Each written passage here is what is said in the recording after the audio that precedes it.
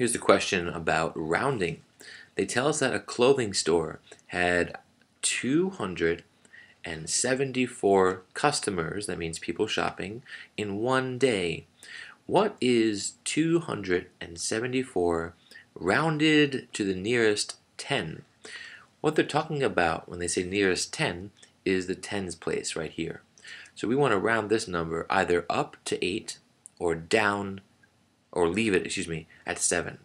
So when you're rounding a place value, you either go up or you leave it. And the way you do that is to use the smaller place value next to it to the right to figure out how to round.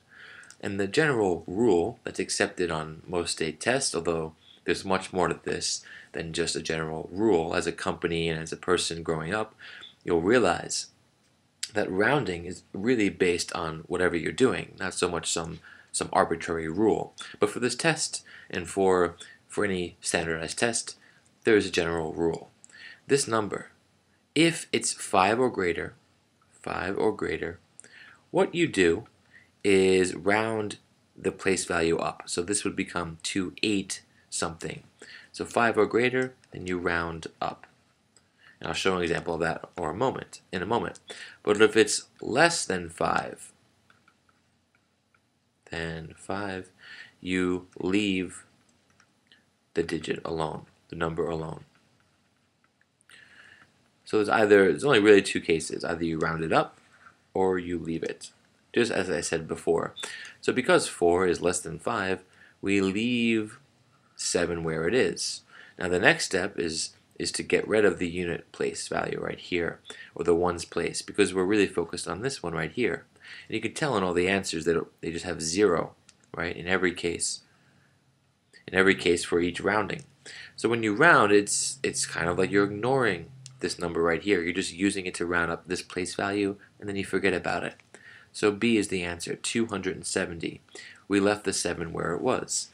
If it was 275, well, 5 is bigger than 4, right? So we round up. This would become not 27, but 280, right? And where do these other numbers come from? Well, 200, I think, would be if we had something like we're rounding to the nearest 100, and the number, right, that we had was something like 248. Well, 248, if we're rounding to the nearest 100 instead of the nearest 10, that means we're looking at this place value. So again, the rule is look to the right. Here, this number is a 4. So that rule is it's less than 5, so you leave this number where it is. And we're not concerned with tens or ones here, we're looking at hundreds. So it becomes 200.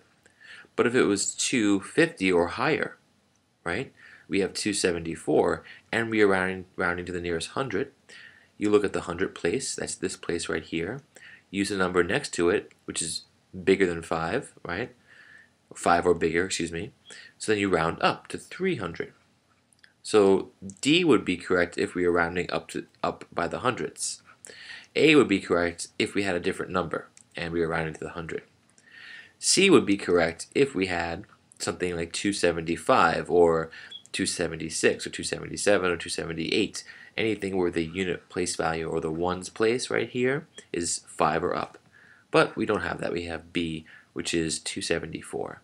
All right, hope this helped.